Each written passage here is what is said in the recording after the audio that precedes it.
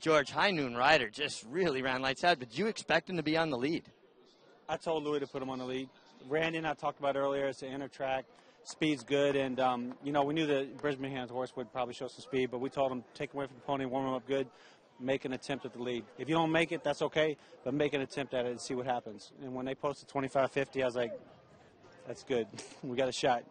George, all your horses have been running great. We say it every year. It seems like you excel at Saratoga. Is there some secret to it, or is this just the time of year your horses get good?